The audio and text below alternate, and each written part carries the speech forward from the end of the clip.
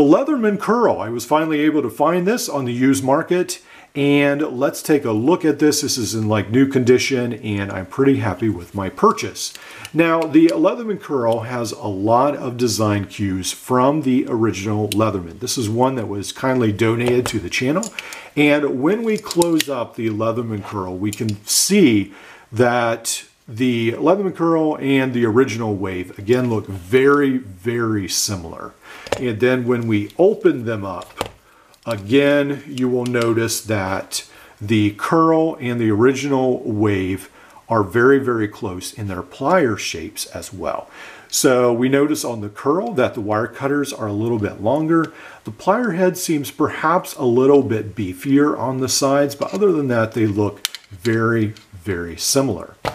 Now, a lot of people have loved the original plier head, and so there will be some that are a huge fan of that. I actually like the replaceable cutters more, but these pliers work great. There's nothing wrong with them, but I do like the extra functionality of being able to replace the cutters, and instead of having to send this in to get it repaired if they break. Now, at the bottom here, I suppose, I guess that is a crimper of types, or you could use it as a crimper perhaps at the bottom. On the back here, this pocket clip is really nice as well. This is the T or P2 and P4 style pocket clip, which is very minimal, doesn't take up much space, and does a great job.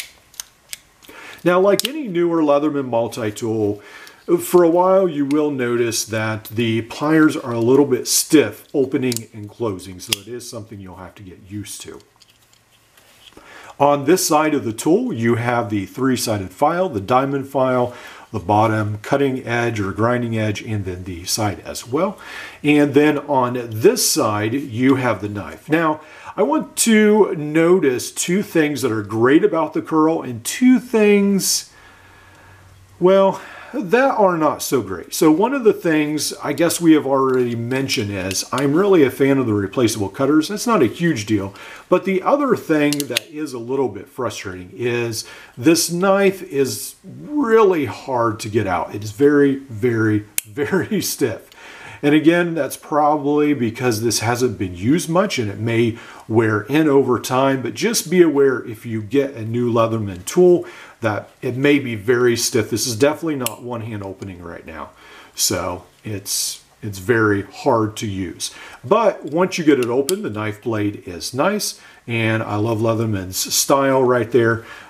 Definitely a great style. Now, if I was designing a curl just for myself, I would probably have put a pair of scissors on the outside and the knife.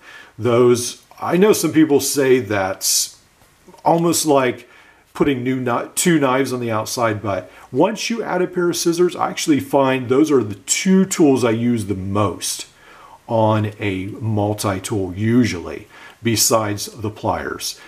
The pliers, the scissors as far as an outside tool, and then of course the bit driver if it has one. And the bit driver and the pliers and the knife and the scissors probably actually do come in last, but I do use those a fair amount. All right, so the bit driver we have right here, Leatherman style again, and then there is the combo tool with the wire stripper, the can opener, and the bottle opener. Now, these will not be locking tools on the outside. They are, or on the inside. They are on the outside, but on the inside, they just snap into place. They've got that spring, and I have to say I'm very impressed. They actually feel very, very sturdy. So you have to use a lot of force to close those tools. Now, one of the great positives of this tool, again, is that it finally has an awl. Now, a lot of people have been wanting an awl in their tool, so it finally has that. It also has the nice screwdriver right here as well. And then it has a pair of scissors, and these scissors actually are pretty good. They're not too bad. A lot of people want shear scissors on your multi-tool, and these are not the shear scissors, but they do cut through paracord, not in one swipe, but in a couple cuts. So I think they're okay. They're fine for what they're meant for. They're a very small pair of scissors, so they're not meant to cut through sheet metal and logs and steel. So overall, the curl has some great things going for it. It is very pocketable. It is a lighter multi-tool. It doesn't have that extra layer. And that's one of the great things for it. It also is a little bit cheaper in price by like $10 than the original Wave, 10 to 20. But again, you are losing two outside tools. So the price and the weight are two things that are very positive for it. Now the negatives, again, it's stiff because it's not been worked in.